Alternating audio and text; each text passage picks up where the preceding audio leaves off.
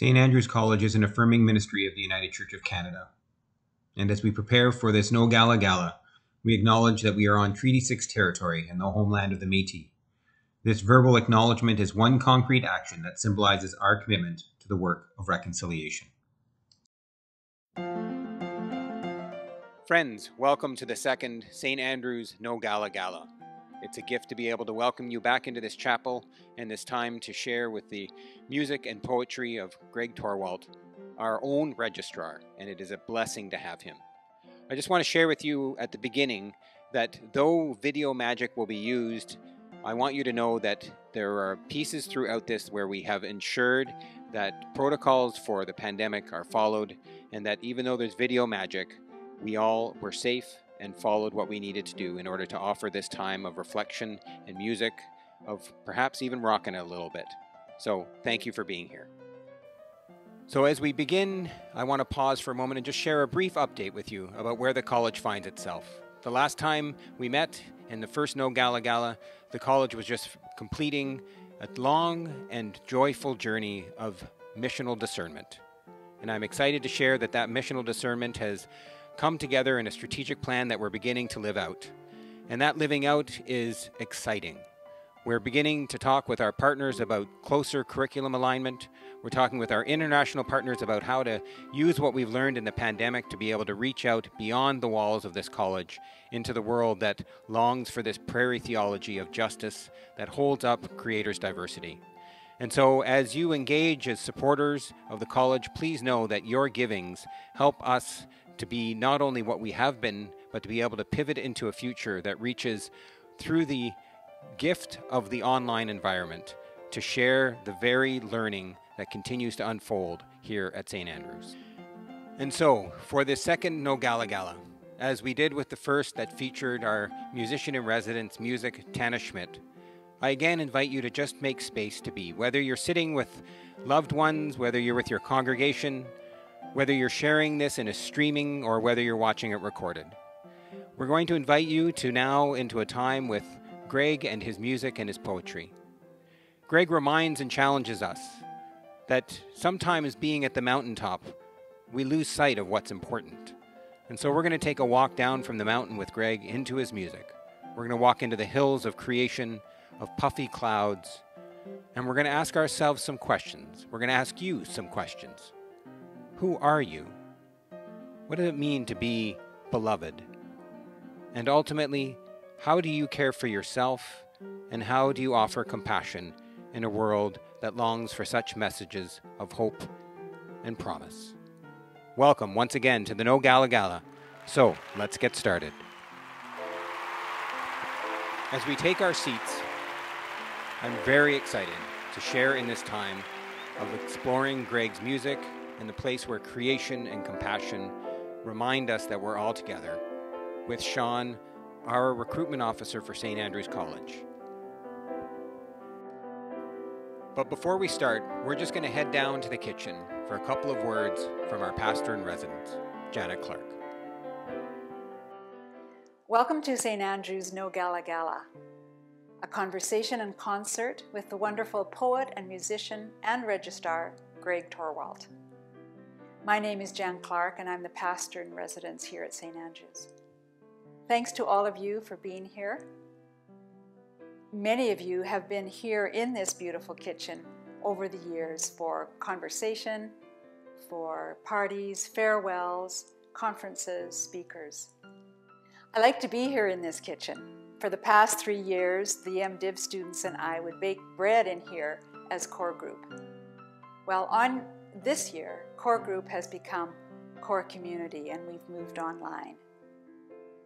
We've gone from 5 students here in place to 17 students from all across Canada. Principal Richard is a partner to this, and our creative team includes Becca Whitlaw and Greg Torwalt, who keeps us organized and connected. It's a rich and heartening time, and the students are quite amazing. At the beginning of this particular year in the fall, because students' lives had been so upended, we wondered, is this a lost year? Is this just a year to get through? Is this a stupid year? And though we say yes sometimes, really, the answer is no. It's a pilgrimage with Creator. It's a pilgrimage into meaning. It's a pilgrimage into presence. As a core community, we use scripture and art, poetry, music, silence, and symbols to work with the great themes of life and faith. And some of the themes we've been looking at this year are pilgrimage, justice and love, boldness, trusting God, living authentically, and lately, living unbound. We looked at the Lazarus story at our last gathering. Lazarus all bound up, and the movement that Jesus invites him to. The invitation of Jesus to move from shade to light, from death to life, from meaninglessness to meaning, from all that binds us as people and as a community, to wholeness, to the open plain. So, all that keeps us from being who God means us to be. So we talked about those bonds and how we can unwind our racism, unwind our ageism, unwind our personal things like resentments or judging others or not feeling worthy. We are unwinding.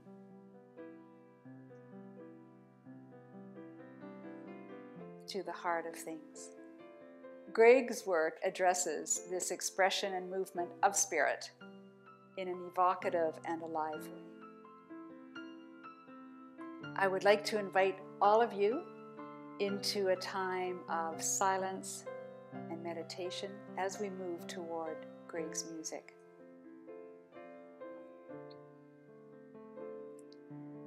We are going to just rest in silence and just listen, allowing for integration.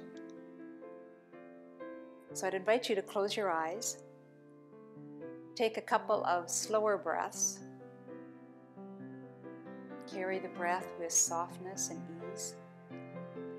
Nothing to fix, nothing to change, just rest. Carry the calm. So if you open your left hand, and in your left hand receive the memory of a place in nature that you love, where you feel peace.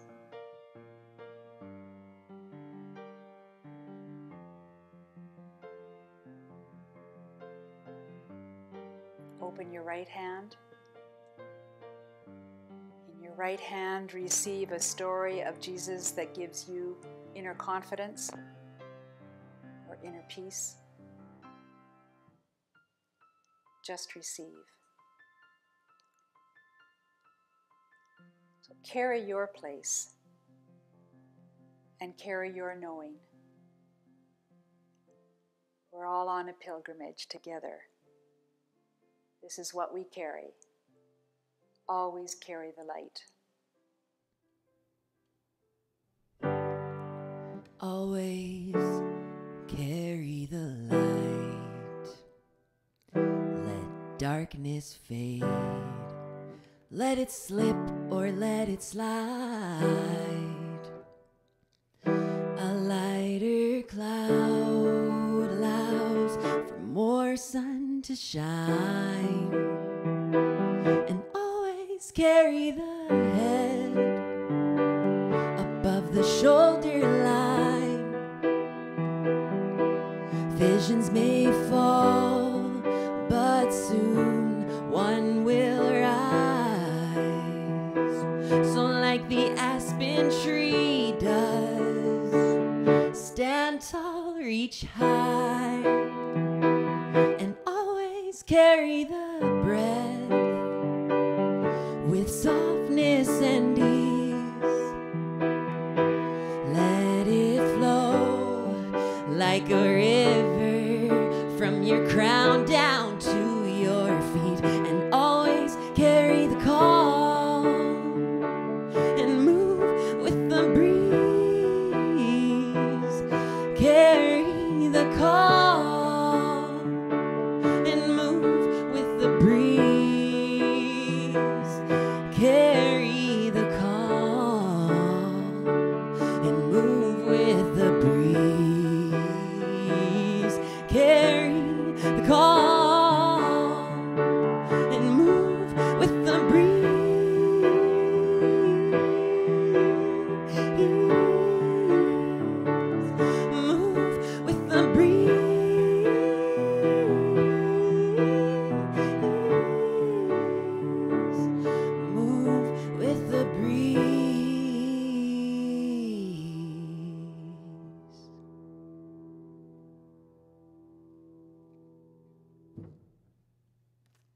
So that song is called Always Carry. It's on my first album, my first solo album, I'm In It Volume 1. And I released that album the end of August 2020. And that song I like to play quite often in my living room. I'll grab my guitar and just pick it up and strum along. It's a nice pick-me-up song. It reminds me to keep my head up. And there's a line in the song about breath and letting the breath flow from your crown to your feet. And that's why I have this thing on my head here. It reminds me to keep my head up. It's kind of like my security blanket. I've had this for like 10 years, and I'll wear it on my wrist sometimes when I'm recording, or I'll wear it for shows, and it reminds me to be present and also to focus on my crown, on my head, where I feel like that's where kind of the inspiration can flow through me a little bit better. And that song speaks a lot about nature, and so does this next one. It's called From Ocean to River Blue. And this second song, it's an unreleased song. It's going to go on my next album, my next solo record. And I really like it. It uses a lot of nature imagery, and it's inspired by a song by Lauryn Hill called Everything is Everything. And the Miseducation album I listened to a lot as a kid and still listen to it a lot now. And I remember that line, or that song, Everything is Everything. The line never really made sense to me, but as I'm getting older, I'm starting to understand interconnectedness more, and that's what this song's about. So this one's called From Ocean to River Blue.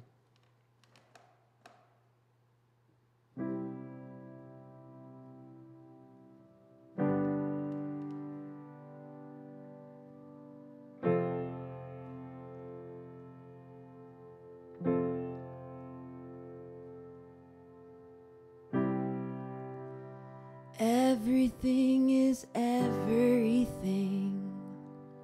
I've learned that with you.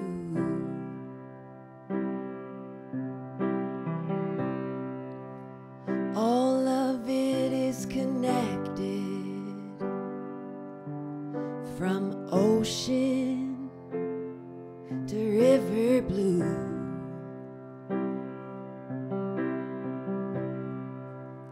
Salt pours out of me, adding depth to the sea,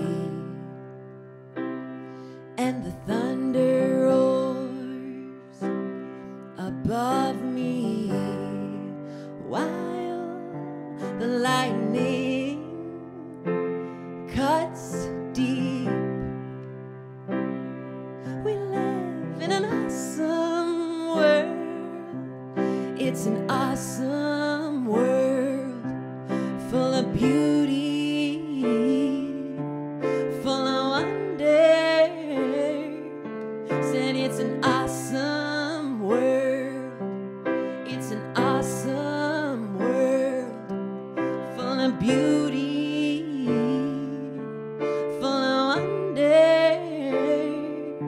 You know, I know, you know, I know. There can be bad days, full of bad news. I know, you know, I know. There can be hard times, full of hard trials, but I don't let that confuse or muddy my views.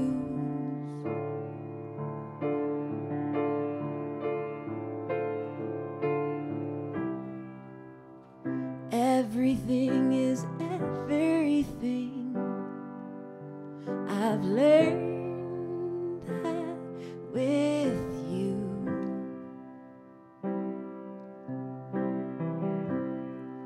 And all of it is connected, from ocean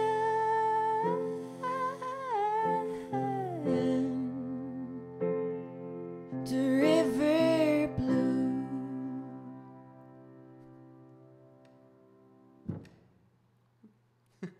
Song that made me laugh. There's a line in the middle where it's like, I know, you know, I know, and whenever I sing that, I always feel like, oh, you're gonna mess that up. You're gonna mess up the order. But I mean, The next song's called Yesterday, and that makes me think a little bit about it's okay to make mistakes because you learn from them. So this next song's called Yesterday.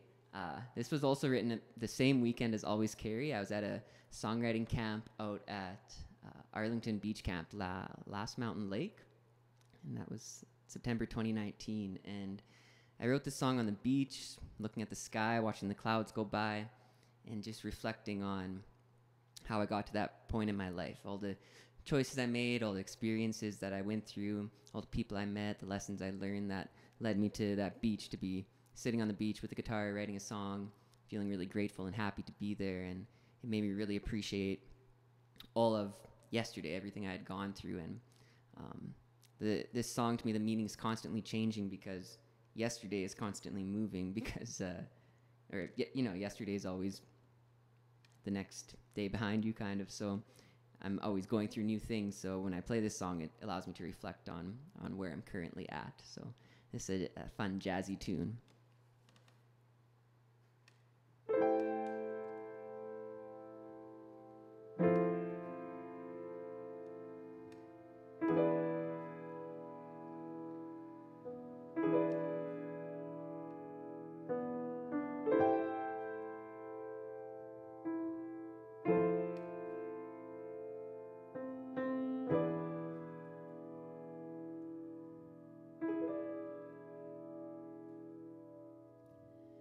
Yesterday, the clouds, they seemed so close to me.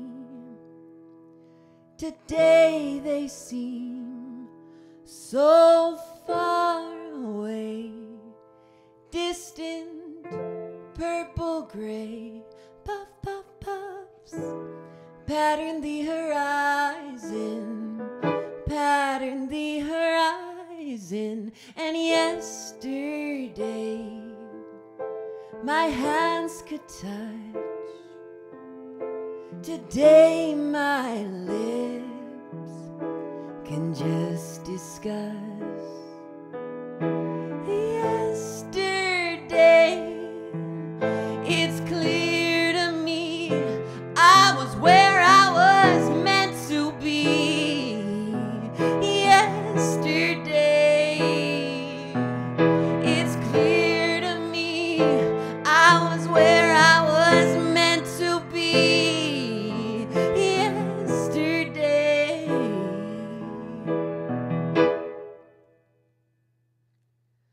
With everyone and everywhere I go, I leave a piece of me. I take a bit just for the road. I'm on a gentle course. And yesterday, it's clear to me I was where I was meant to be yesterday. It's clear to me I was where I was meant to be. I was where I was yesterday. Yesterday. Oh, oh, oh,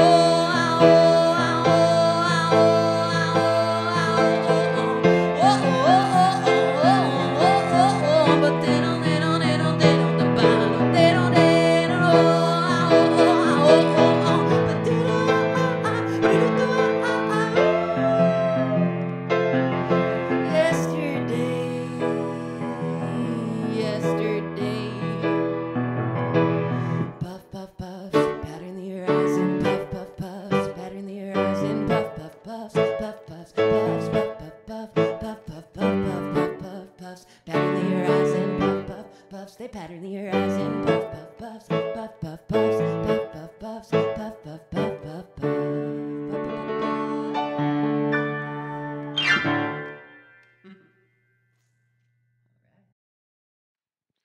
So, Greg, thank you so much for that first set. It's amazing how the prairie context is grounded in there. And for St. Andrew's College, knowing where we come from, I think has really informed how St. Andrews understand itself. And as I was listening to your lyrics, it's clear how central nature is to you. And in particular, in the line when you say, I know there can be bad days full of bad news. There can be hard news full of hard trials. How does your connection with nature and the process of writing allow you to not get stuck in that hard news and those bad times? Yeah, that's a good question. I think looking at nature, seeing, especially like spending a lot of time by the river, watching the river flow by. There's a song on the Waves album. I was thinking of playing it, but I obviously I'm not going to. But it's called Change, and it uses nature metaphor as well, talking about the river flowing by and how the clouds are they can't hold their shape, so like clouds were allowed to change. So just looking at nature and how nature is constantly changing and evolving has made me think about how, like there's going to be hard days, there's going to be bad days, hard times, hard trials, but we're always evolving, and there's seasons and stuff too. So looking at nature has really allowed me to self-reflect and go inward more, using nature to ground myself in that.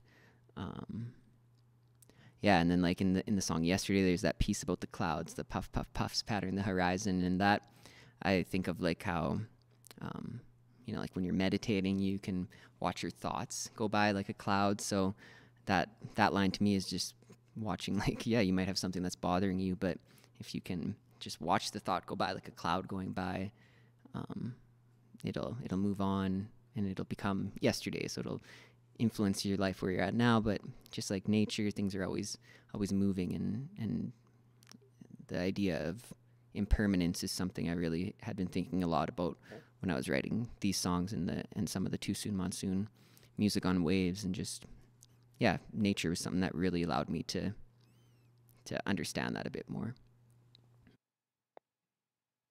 Thanks for that, Greg. The word impermanence, it's a fascinating and challenging word. And one of the things that I appreciate about your music is the manner in which the universe is threaded throughout, and that sense of impermanence. And yet at the same time, you use two words that lead me to this question. You use the word yesterday and everything is everything. And in the song From Ocean to River Blue, you end in the last verse in this way: I've learned that with you, all of it is connected. From ocean to river blue. I'm wondering who you is in that song. Mm-hmm. Yeah, and that song, that's something I've thought about a lot when I was writing that song, and when I play it too. I do reflect on who the you is, and I think the you is myself. Sometimes it's talking to myself about, and I've been on a journey with myself, learning more about who I am, but also it can be whoever. I've learned that with all the people that I've been interacting with in my life. They've allowed me to learn this idea of interconnectedness, and the you is everybody that I've been on this journey with, or nature too, or the trees, or the flowers, or the bees. All those are, I consider to be you, and also me. Yeah.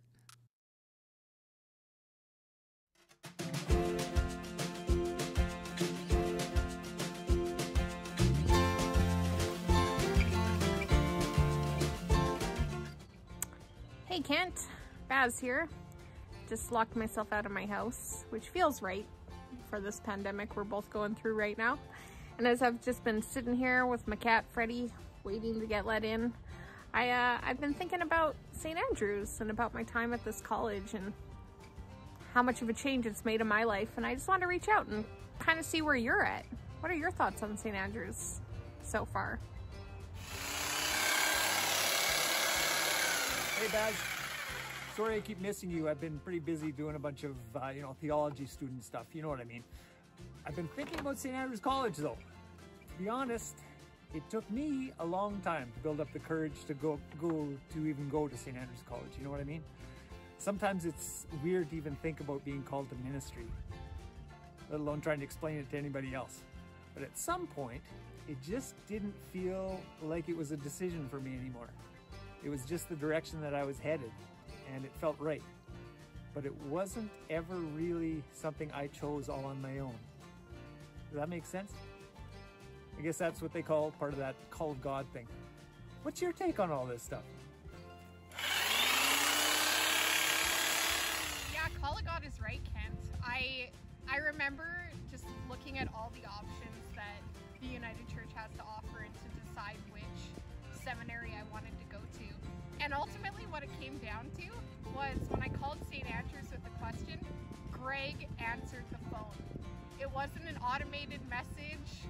It wasn't like some system. It was just one person, and he was able to help me out, and it was awesome. And then on top of that, when I called back for the second time, same guy, and he was like, "Oh, hey, Baz, nice to hear from you again." And I just like knew right then that's the college for me. What else has been on your mind around St. Andrews? Has there been anything that really stands out to you as unique since you've been here?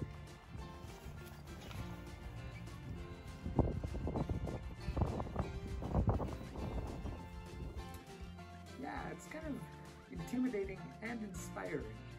Think about all the people who went to St. Andrews before us. And those who will come after us too, I suppose. It's like that cloud of witnesses watching over us, watching over your shoulder and encouraging you at the same time. It feels like we're connected to all these generations of servants who had the exact same questions about faith and about leadership. They wrestled with the same doubts, they nodded off in the same corners of the library, and they stayed up all through the night worrying about the exact same things that keep us up at night. All the responsibilities of ministry that lay ahead. And for some reason, they're willing to entrust us to share the good news of God's love for the world with all the generations that are still coming. What are they thinking? What do you think, Baz? You're right. What were they thinking? Like, that being said, and to add to that, like, there's something at St. Andrews for everyone, and like, we all fit in here. I haven't met anyone at the school who's anything like me, and I think everyone can feel that way. Because St. Andrews kind of just meets you where you're at. Some people have known they've wanted to go into ministry and theology their whole lives. There's some people like me who are just figuring it out, like, right now. But I can still take classes that really excite me, and I can hone in on my own interests, and my classmates, they feel the same way. It's pretty unique, especially in such a small college that's wildly connected to like the rest of the Saskatoon Theological Union. But how would you describe St. Andrews, Kent?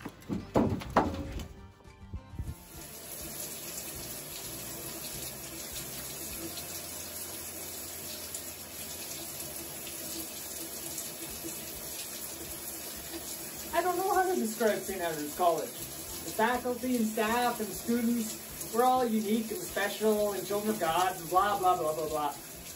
But I feel like I'm part of something so much bigger than myself when we're there. There's something hopeful and beautiful and painful and challenging going on. We're following a path that doesn't make sense. We're dreaming visions that the world says are impossible. And when we're proclaiming love and peace and justice with this sense of hope and belief that seems ridiculous. And yet, there's a whole bunch of other people there with me. And so we can't all be crazy, right? Right? God must understand that the whole is always greater than the sum of the parts. That's why I'm there.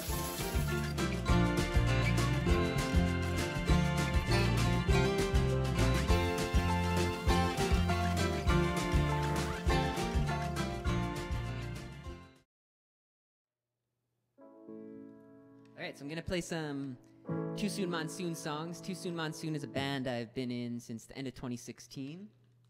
And when I got this job at St. Andrews College, I knew I'd be back to Saskatoon, planning to move back to Saskatoon, so I wanted to start up a band. So I put an ad on Kijiji and looking for a bandmate, and Nathan was the first to reply, so we were talking a bit, sending kind of song ideas or just showing what we can do musically. through voice notes, and we decided to meet up in his garage, and then just kind of went from there. We started playing shows, touring a bit, and putting out some music. And this first song I'm going to play is the first song that Too Soon Monsoon ever released. We recorded it the end of 2016. There's this CBC Searchlight contest, and we were really excited to enter it, so we quickly recorded it and made a music video at Capitol Music Club. So it's a fun kind of time capsule of this little period of time. Oh, yeah, and I knew there was one other thing I wanted to say about this song, because it's got a funny connection to my youth. The song's called Wandering, and there's a line in the song, I wonder. Yeah, it plays on the words wandering and wondering. And when I was younger, I used to take singing lessons and go to music festival competitions and sing and get adjudicated and stuff. And this was a song. There's a song called I Wander As I Wonder Out Under the Sky. And I was like 14 years old, and my voice was kind of changing and stuff. And there's this one long sustained high note in the song that I was always so nervous for. And then sure enough, during the performance, my voice cracked really horribly during the high note. So whenever I play this song, I think back to that performance. But this song, yeah, it's inspired by that song.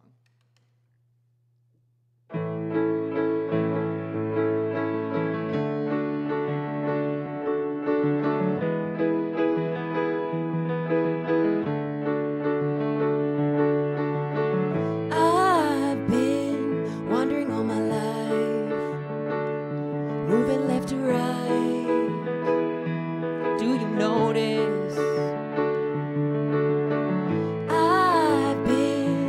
Shaking up this ground, I have been rummaging around. Do you notice? I wonder, I wonder, I wonder, I wonder, I wonder, I wonder, I wonder how long can this go on for? How long can this go on for? I've been packing up my bags, dragging my legs for a moment. I've been staring down that road, ain't got no plans of where to go. Do you notice? I wonder, I wonder, I wonder, I wonder, I wonder, I wonder, I wonder how long can this go on for? How long can this go on for?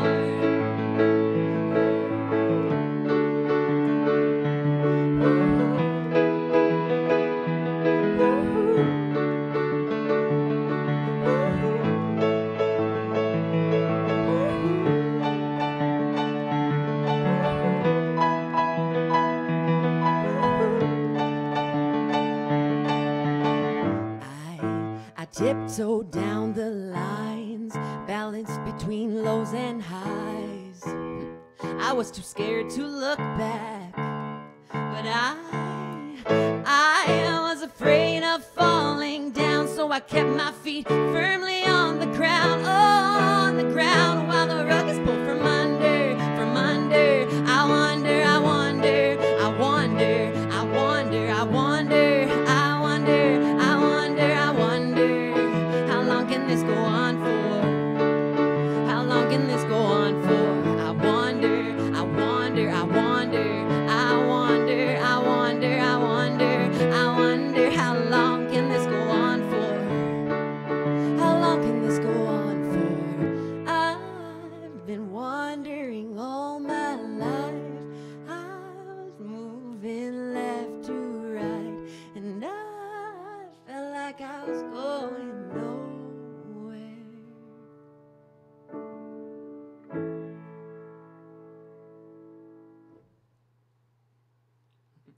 Yeah, it's a fun song to play. There's a while there where me and Nate, we didn't really like playing that song because we played it so often in our first year or two of the band, so we kind of dropped it from a lot of our sets, but not recently because we haven't been playing together in a long time. But when we were still playing at the beginning of 2020, we were bringing that song back in because it's just got a really nice drum beat, especially, so we'd use it to open shows sometimes. I'm gonna play another. It's a throwback song, but a throwback Too Soon song, but it's also a brand new Too Soon Monsoon song, which is, I'll explain how that makes sense. But when Nathan and I first decided to get together and try jamming in the fall of 2016, I was quite nervous. I'd never been in a band before. I'd never played with other like musicians really. I've always just done solo stuff, and I didn't even know like how to jam or what it was like to go to a jam, like what you're expected to do at a jam or a rehearsal. So Nathan was still at work and I was done work, so I was sitting outside the college and I was listening to one of his drum beats, and I was like, okay, if I can just write out some lyrics, then at least I can bring something to the jam, and we have like one little thing I could suggest that we work on. So at our first practice, this was not our first practice, our first time playing together, this was a song that we wrote together, and it's called Crawl. And we've played it at our shows quite often, but it's never really felt right on a record yet. But we recorded it earlier in 2020, and it's going to be on our next full-length album, which is coming out later this year. So this one's called Crawl.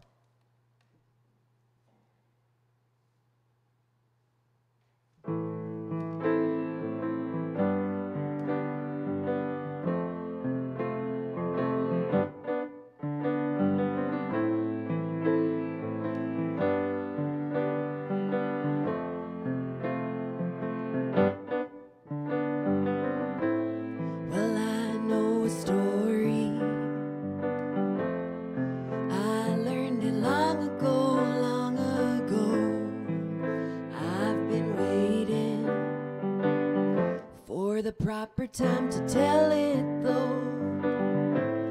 The water is rising and the birds are flying low,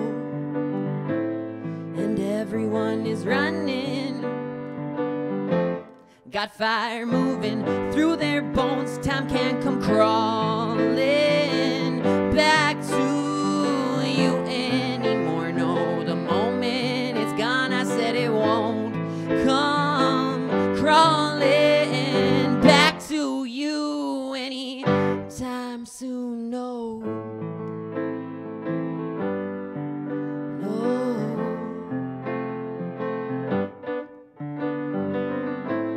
Well, follow the leader. That's what we're always told. And don't step out of line, but try to be original, and do what you want to. Oh, but don't you disappoint your folks and play by the rules, so you can live like a criminal. Time can't come crawling back to you anymore. No, the moment it's gone, I said it won't come crawling back to you anytime soon. No.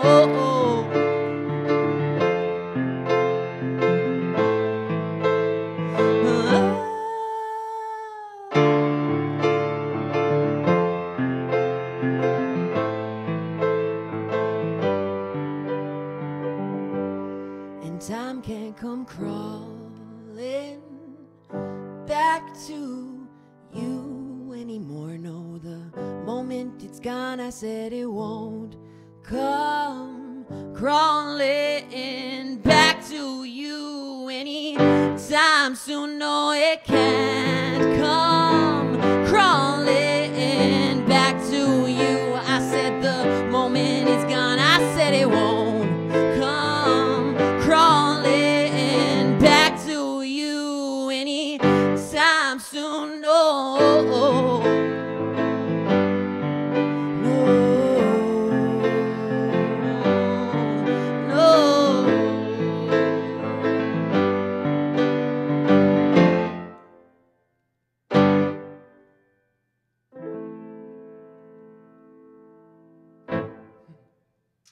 Yeah, that's Crawl. That one, yeah, I've barely played that one solo. It's really maybe played it just a couple times practicing before. I wasn't going to put in the set, but yesterday I was in the chapel practicing, and I thought, this would be a cool song to try out. It's a fun one to play on the keys. This next one's called Growing Up. It's from our 2019 album called Waves. We provide what we absorb what we provide. And that title itself is about the idea of interconnectedness, the idea of what you're giving off is what you get back. And what, the energy people are giving to you is often what you're absorbing and giving back to them too. So this song is about that idea. It's called Growing Up, and it's about the idea of, as you grow up, you start to maybe lose touch with people close to you, or you lose touch with the passions or the dreams you had as a younger kid, or as a teenager. Some of the goals you had, you can lose them along the way of life. And also about the idea that our thoughts create our reality. So it reminds me to be really conscious of what I'm thinking, because those small things snowball into bigger things. There's a line in this song I really like. It's if a spark can ignite a thought can start a war, like a spark can ignite a bomb. And that part of the song really makes me think of how those little things can really create what we're experiencing.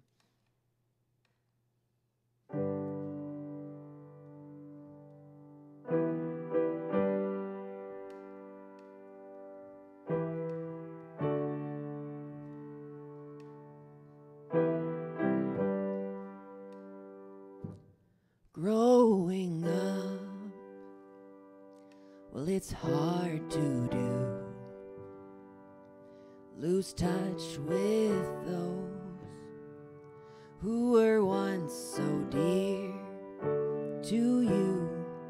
It may seem there's less time every day and more distractions to waste time away. But if thoughts can start a war, like a spark ignites a bomb, we need to rediscover, get back in touch with each other. We need to pay attention, show affection, have intention, because growing up, well, it's inevitable. I can't turn back, it's too long of a road. It may seem there's less time every day and more distractions to waste time away. But if thoughts can start a war, like a spark ignites a bomb, we need to rediscover, get back in touch with each other. We need to pay attention, show affection, have intention. We need to make an effort. It's not enough to suggest it. Oh, we need some sweet redemption. Well, don't you think it's time to grow up? Grow up and evolve. It's time to grow up. Grow up and evolve. You know it's time to grow up. Grow up and evolve. You know, I think it's time to grow up. Grow up, yeah.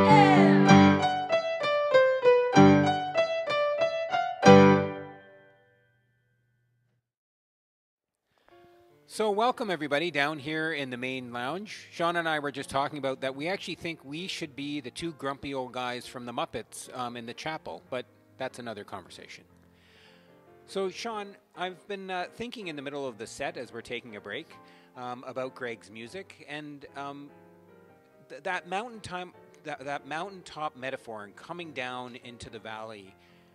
What does that mean for you, being down in the hills in creation in the green, as you're out there discerning where people's leadership might be called to a place such as St. Andrews?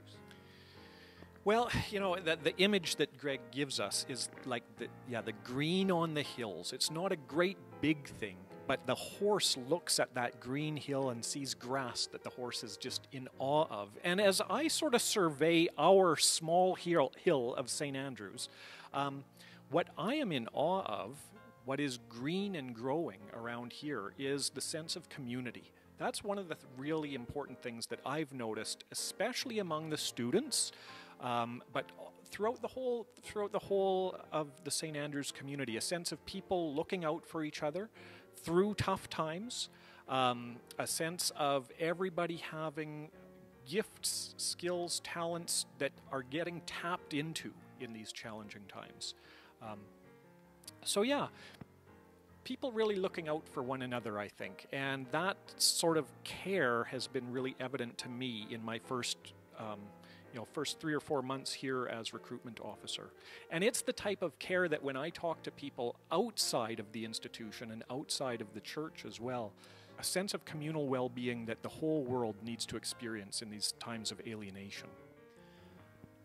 So, Sean, we've been talking about Greg's music. We've been listening to Greg's music.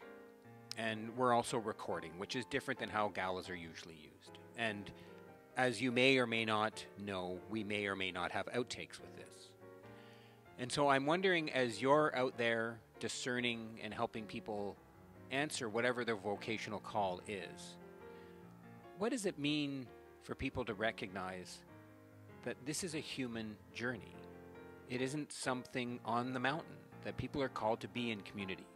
What does that mean for the people that you're walking with? So one of the things that I really notice when I'm talking to folks who are outside of the college at this point, but looking in and wondering if maybe this is the place for them, is that when they get a little glimpse of it, they realize that this place is not, it's not a perfect place. It's not like everybody has everything together all the time. There are people make mistakes from time to time. There are feelings that get hurt from time to time. There's a whole set of challenges that sometimes threaten to overwhelm people. I think sometimes from the outside you can look at a beautiful, college building like this and just think that everything is perfect on the inside. But just like everything else in life, and Greg's referred to this in his music quite a bit already tonight, it's not perfection. It's not perfection at all. But there's grace in the midst of it. And that's what I'm finding when people see glimpses of the grace in the midst of our community. They know that there's something alive and worth really looking at in coming here. And isn't that a gift in this time of the pandemic? Thanks, Sean. Thank you. All right, so I'm going to play a couple more songs from the Waves album. And the cool thing with that album is that the track order pretty much is the order that the songs were written. This one's called Mountains of Blue, and this was written about a painting, a Lauren Harris painting. He's a group of 7 artists that was in the Ramey Modern when it first opened. And when Kristen and I first moved back to Saskatoon, we lived really close to the river, so I'd come back from work and I'd go for walks by the river and go to the art gallery, check out art, and walk back to the house, and it was just really nice. A nice practice I had of going out in nature and looking at art and coming back. And the first time I went to the gallery, this painting just drew me in like a magnet. I walked right to it, checked it out for 10 minutes, just loved it, and went back to it a few days later and noticed all these parts of the painting that I had missed before. On the green hills, there's all these little individual trees that I didn't even process when I was first looking at the painting, which was quite strange. And it made me think about what else I'm missing, if I'm distracted or if I'm busy or if I'm not slowing down. So then my walks back and forth along the river started to become a lot more special. I was a lot more present with nature and with myself. And so this song's about slowing down, appreciating those little things.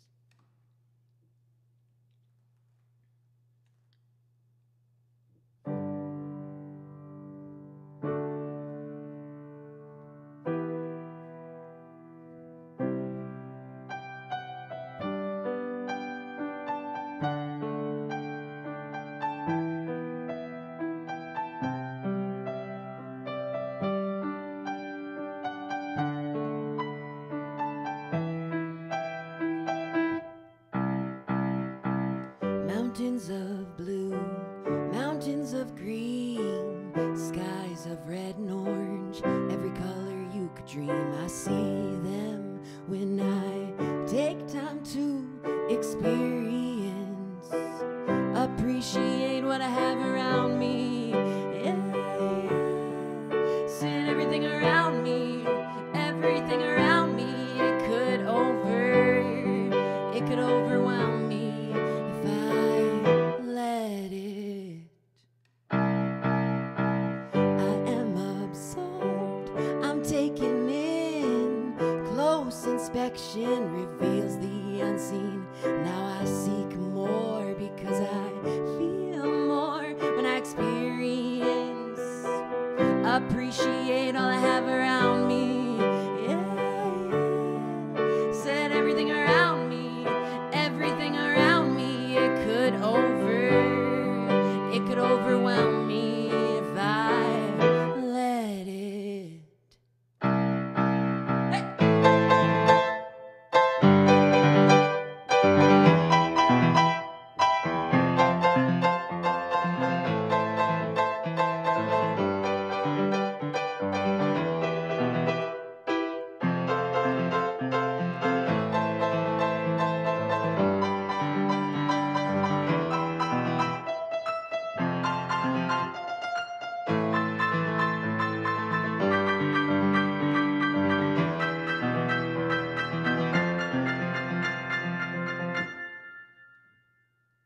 Mountains of blue, mountains of green, skies of red and orange, every color you could dream. I see them when I take time to experience, appreciate all I have around me. Yeah, yeah. Everything around me, everything around me, it could overwhelm me if I let it.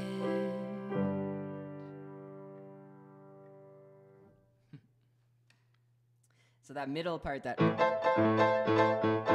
was added. When I was writing that song, I was also thinking a lot about how our mind filters out certain things so that we aren't overloaded. So like we aren't overloaded by all this sensory stuff around us. And it made me think a lot about, where we were trying to sonically create, like if you listen to the record, it does sound quite different than just the piano. There's vocals, there's different instruments going on, and we were trying to sonically create a reference to the Willy Wonka scene where he takes the kids in the boat, and it just like starts getting really kind of trippy and freaky. And I remember as a kid just being so like overwhelmed by that scene, and so we tried to push that into the song a bit, and that song makes me think about how I'd rather be overwhelmed by beauty than by stress or by feelings like that. This next song was written around the same time as Mountains of Blue. It's called Stay Golden, and this one has quite the backstory to it. And it's a very like lyrically a very simple song, but it means quite a bit to me. And it was written. There's a piece. There's like music you'll hear throughout it. This kind of like that sound. And when I was I think it was 2008. I was 18, 19. My grandma had passed away, and she always liked to come listen to she would take me to music festivals, listen to my singing, come to shows and stuff when I was a teenager, but she would always say that she just liked to listen to me play on the piano, tinkle on the piano and stuff.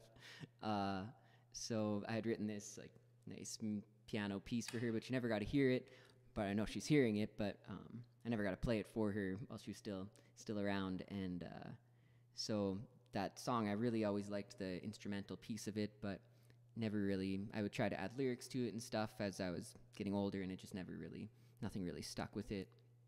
And then my Uncle Rick, he was a school teacher, and he passed away really suddenly around the fall that we were starting to write this record. And the band was starting to get really busy around that time. We were rehearsing a lot, and we were doing a lot of shows. And I remember just, like maybe not being as present with people in my life that I should have been, and especially with him. Like, he was really interested in our music, and I remember like he'd text about things, and I would ignore or not get back to him, and it really bothered me after he passed away. And before he passed away, he was like, oh, you should write a song for this. He was a school teacher for this adaptation we're doing of The Outsiders. He wanted me to write a song around the idea of Stay Golden Pony Boy, and I never wrote the song. I just kind of like brushed it off a bit.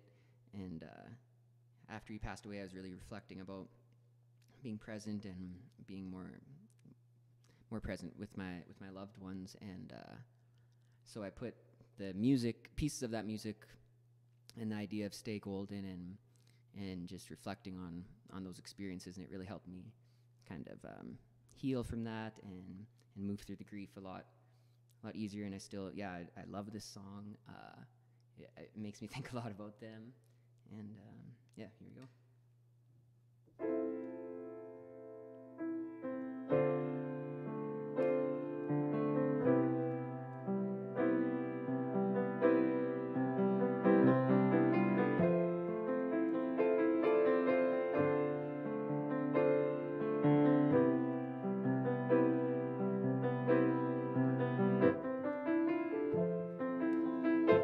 Stay golden, keep holding out,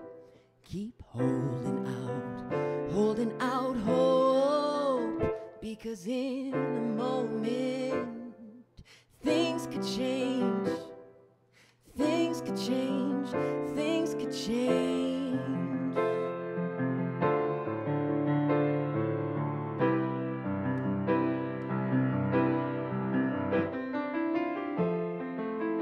Regularly recollect, conjure images to ensure I never will forget. 'Cause in my daydreams I have eternity. That's why you'll often find me lost in my head.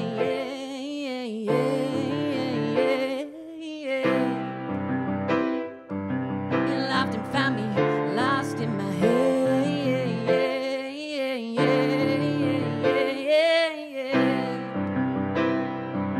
You'll often find me lost in my head. My head. You'll often find me lost in my head.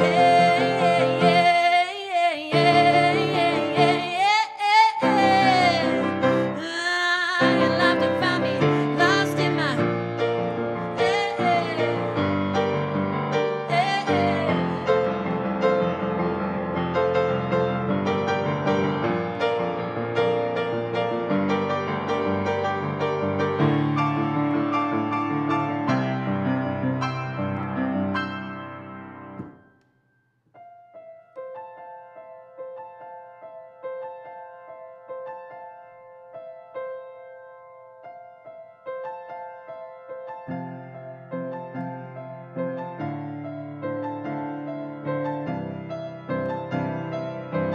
Often find me lost in my head, my head. You'll often find me lost in my head.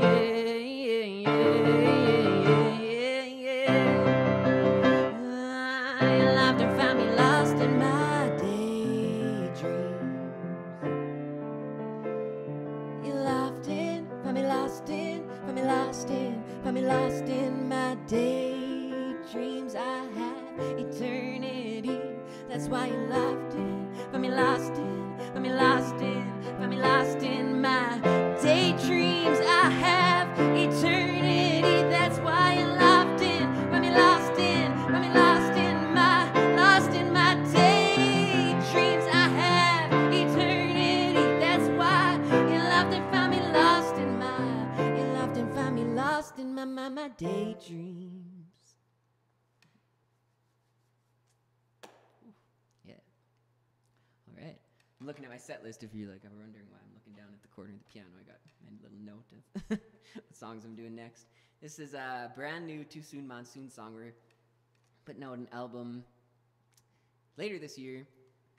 We recorded it live off the floor in a couple days. It was a really cool recording experience. Normally when we were recording records, we'd spend months tracking, and Nathan would do the drums, and I'd put piano over top and vocals and organ and all this stuff, and it was a cooler way of recording, but we found it kind of wasn't coming across like, you know, we're always playing in a garage. We felt like we were a garage band, and our chemistry was really, really coming through when we were playing together, so we wanted to try recording that way.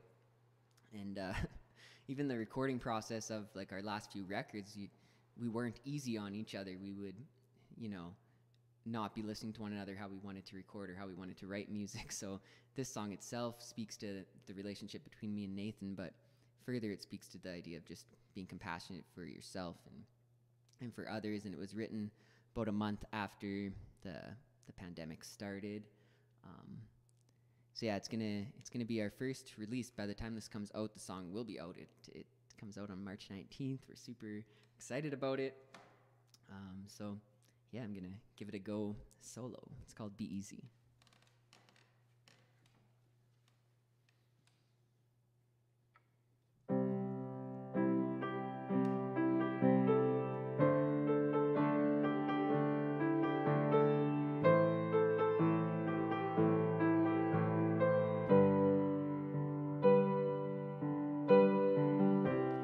I know I make it hard for us to talk. I am so loud, I take up space with my thoughts. I grow, then resort to old ways. When I'm stressed or tired, I lose my will to change. Be easy on me, please be easy on me. I'll be easy too, so we can be at ease when things don't come easy. Be easy, easy on me, please be easy. Be easy too, and I'll be easy, yeah.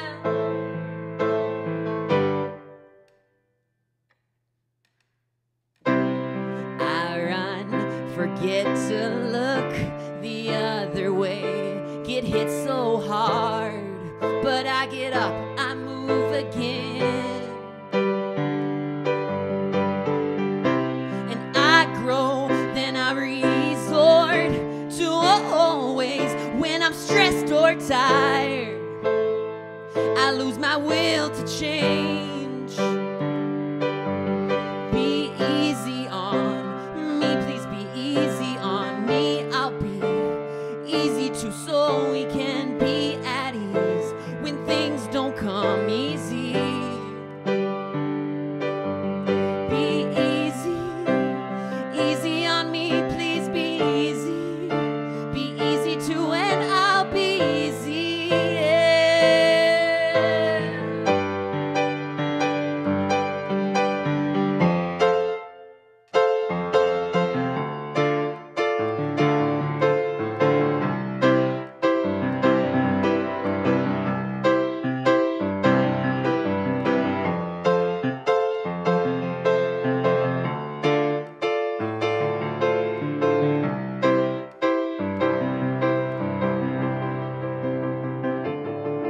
Be easy, easy on me, please be easy. Be easy too, and I'll be easy, so we can be at ease when things don't come easily. Be easy on me, please be easy. Be easy too, and I'll be easy, yeah.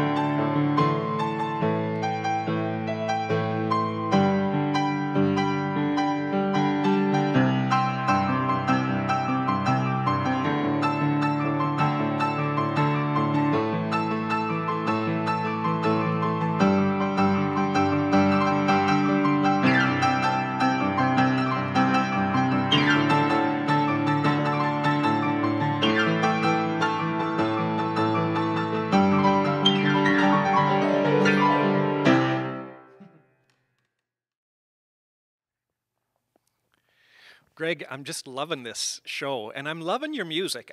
Not only this concert today, but I put your CD on in the car when I'm driving around, and it just sort of flows over me. So I really appreciate the art and the spirit that you bring to this work. It's quite amazing.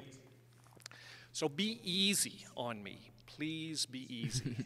You know, that one just sort of flowed over me because, I mean, it's a hard world right now, right? It's a world full of hard stuff that's not always easy, whether that's sort of the crisis of pandemic and plague that we're living through, or whether that's politics or polarization in society, or just sometimes our own, nasty natures to each other from time to time when we get tired and we get stressed, like you named in the song. But that refrain of, really a call, be easy with me. You know, in theology, of course, we've got a word for that. We call it grace. And it's sort of at the root of everything that we think about and do in our practice. And I'm curious about what are your thoughts on this notion of compassion to ourselves, to the world around us, to our sisters and brothers, our kin? What does it mean to be easy? Yeah, the idea of being easy, I guess, this song was written really early in the pandemic. I was just sitting, you're in your house with your partner, your kids, whoever you're with, and everybody's going through, maybe, it was people were going through stuff at the beginning and still are, and heightened stress, heightened anxieties.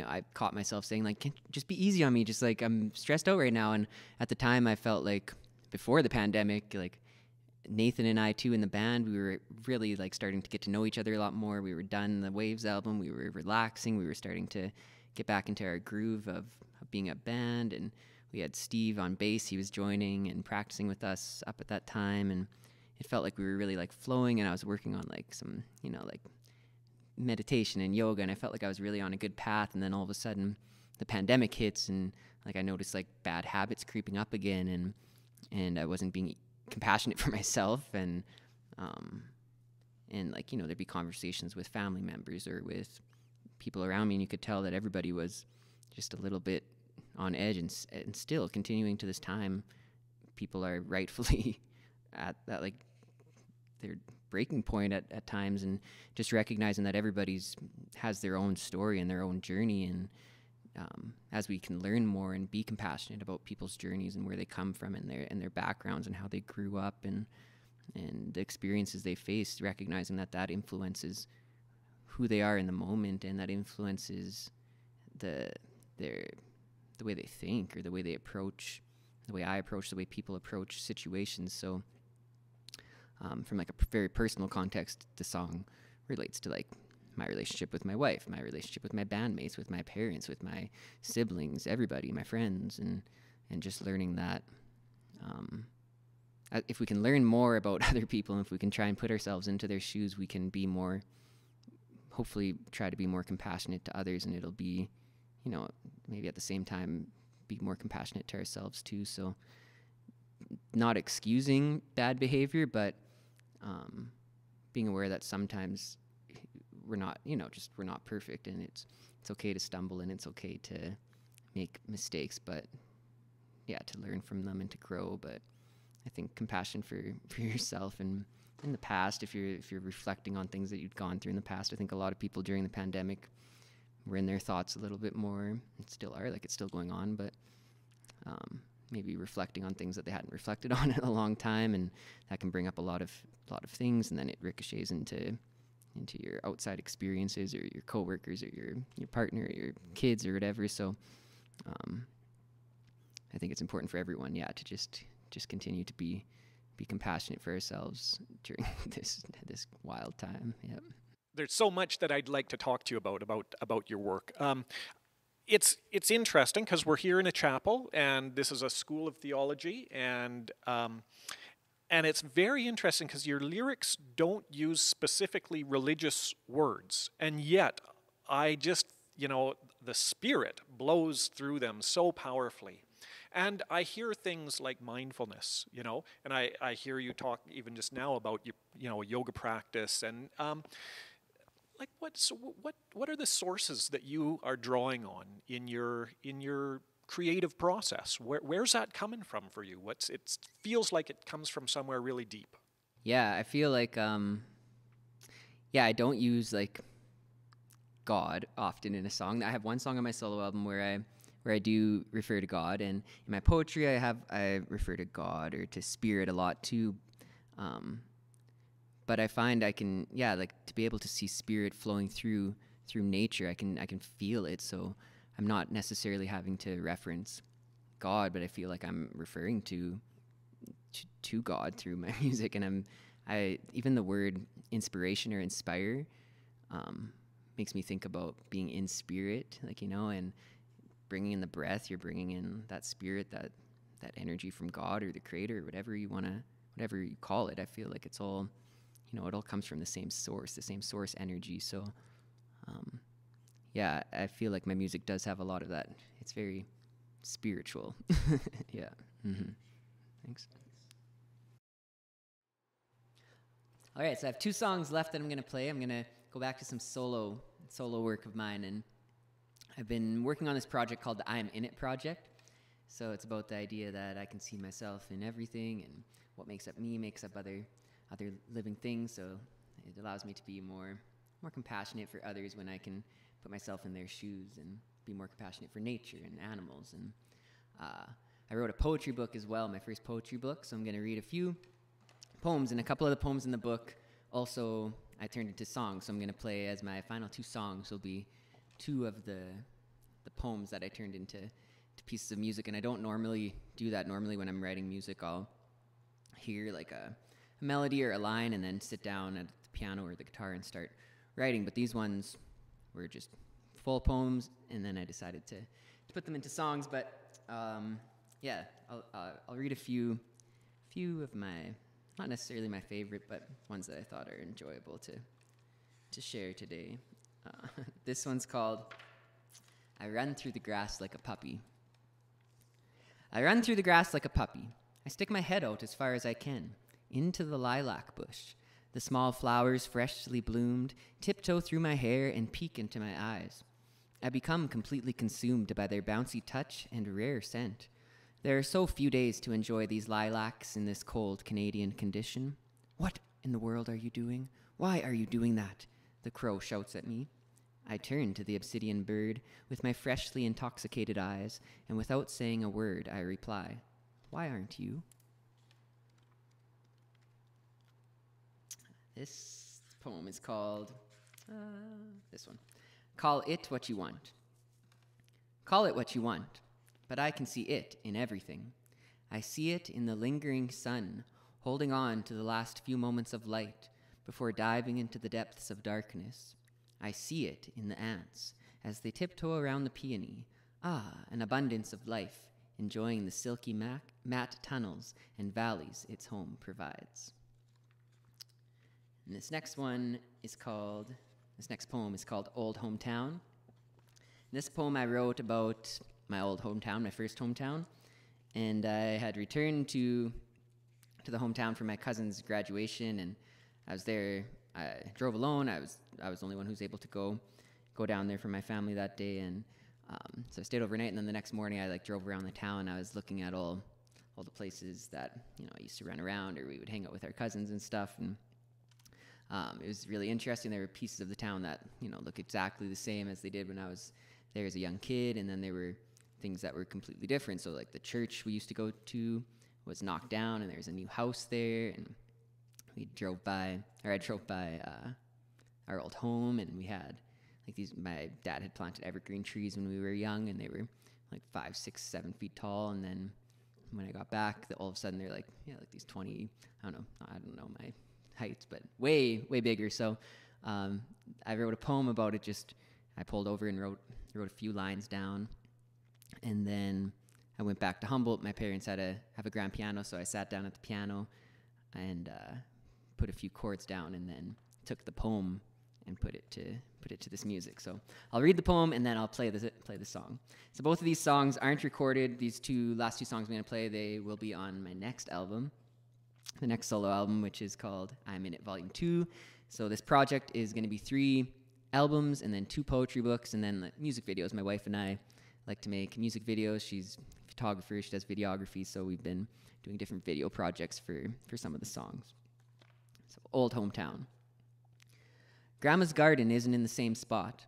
The raspberry bushes are gone, and Zion has been leveled for a new build. Change, change, change. Yellow, brown, orange remain on the old neighboring house, an old neighboring home.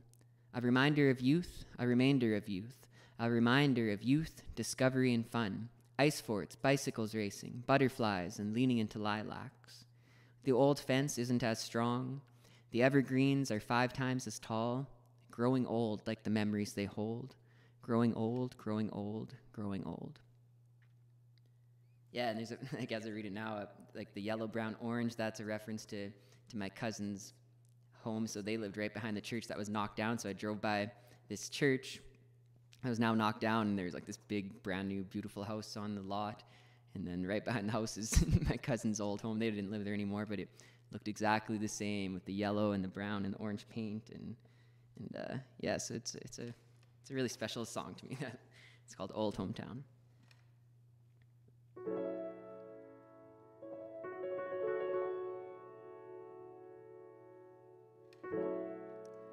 The old fence isn't as strong.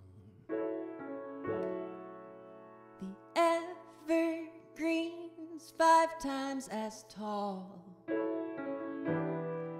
Growing old like the memories they hold. Growing old, growing old, growing old. Grandma's garden isn't in the same spot. The raspberry bushes are gone, and Zion has been leveled for a new build. Change.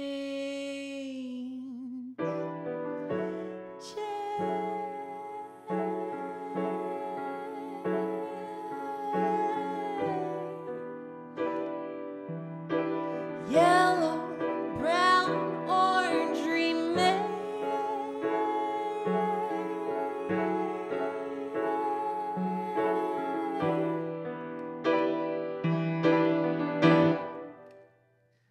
On the old neighboring house, an old neighboring home, a reminder of youth, a remainder of youth, a reminder of youth, discovery and fun, ice sports, lollipops, bike rides, and leisure land, and leaning into lilacs.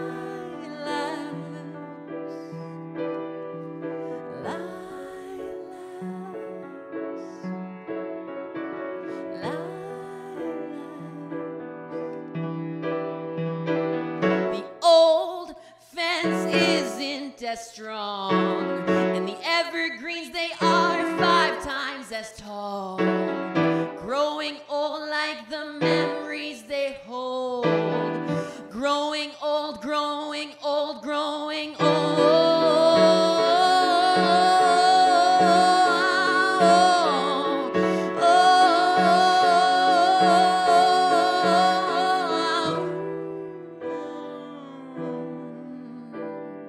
Growing old like the memories they hold.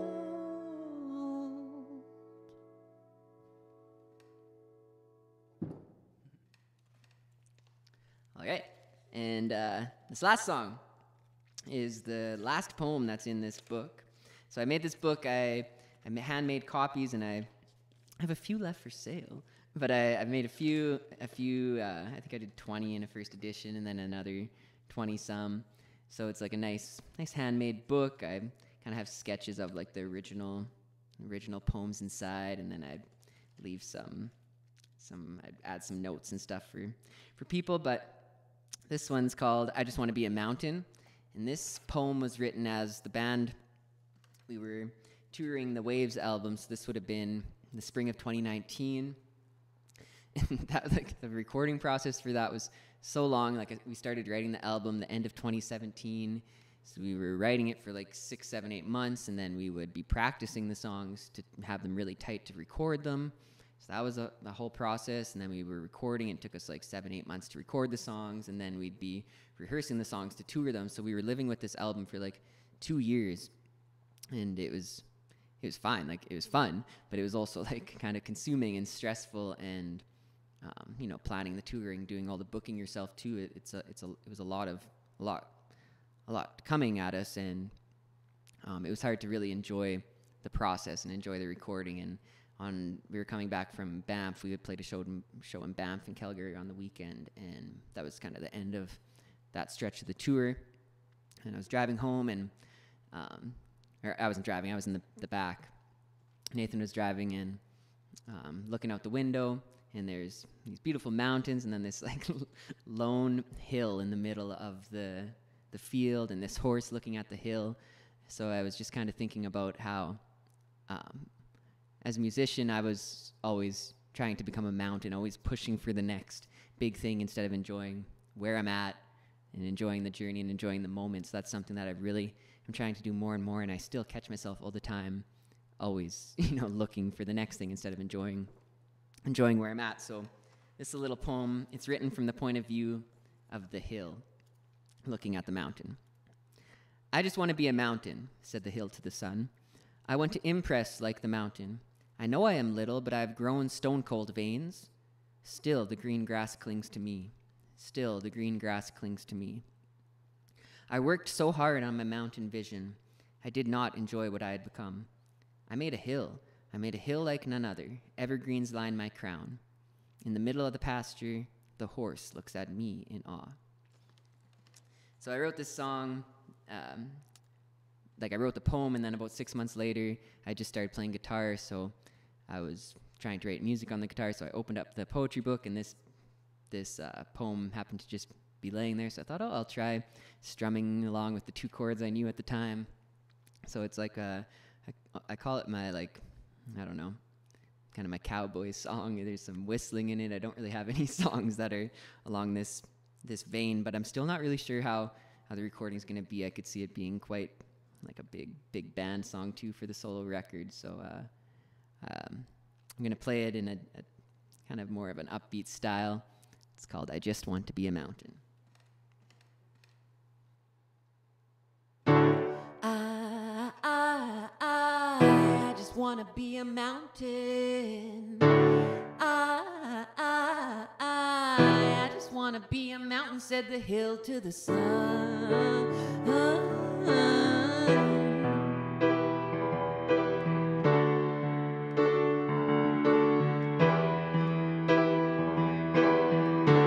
I want to impress like a mountain.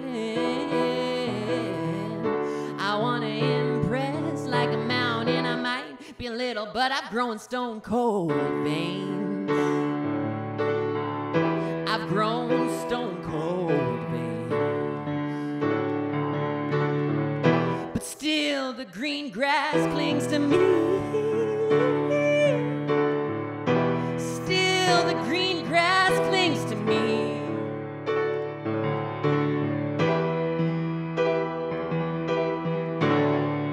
I worked so hard on my mountain vision. I worked so hard. I worked so hard on my mountain vision. I did not enjoy all that I had become.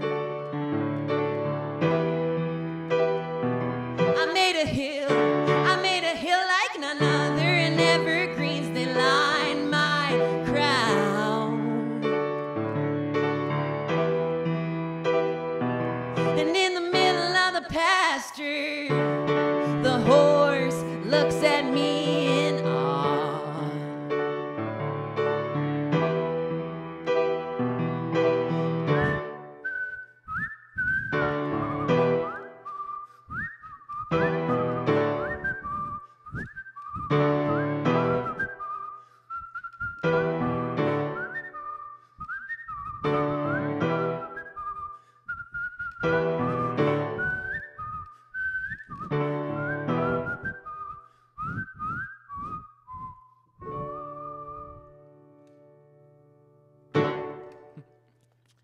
that's it from me. Thank you, St. Andrews, for having me for the No Gala Gala. I hope you enjoyed the performance. It's been a lot of fun. So thank you for watching. My name is Greg Torwald. My solo project is Greg Ori. It's 2 names, so it's Greg and then Ori, which is a play on my full name, Gregory. And our band's name is Too Soon Monsoon. Thank you. I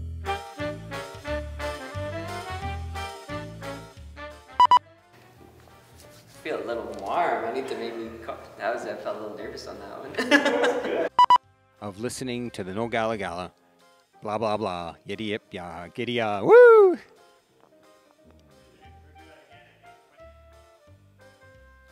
As we begin, and now, I'm Greg, who keeps us organized and connected.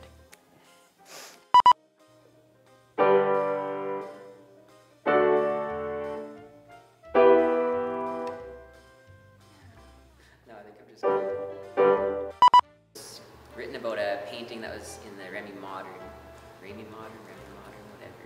I'm gonna restart that whole thing. I think it's Remy Modern. Remy.